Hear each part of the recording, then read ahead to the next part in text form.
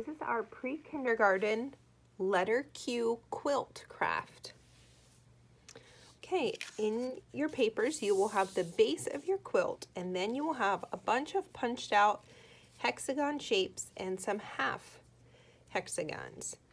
And on here you have the template where you're just going to take your squeezy glue, and you could probably do a row at a time.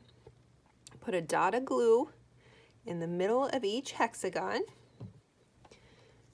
Then pick up one of your hexagons and line it up with the lines. Whatever order you want to put them in. You're going to make a quilt. A quilt is a blanket with a bunch of different pieces of fabric all sewed together to make one big blanket. We'll go ahead and show you one more row because this row on the edges has the two half ones. So you'll put a dot of glue there, and then these ones are already cut for you. And they'll fit right in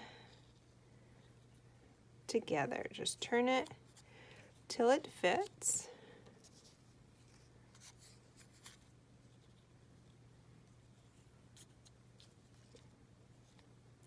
And here's another little one on this end. So you'll just do that till your whole quilt is filled with the little hexagon shapes, and then quilt is for our letter Q. So once it's all colorful, you'll flip your Q over, put a few dots of glue on the edges, and stick it right on your quilt.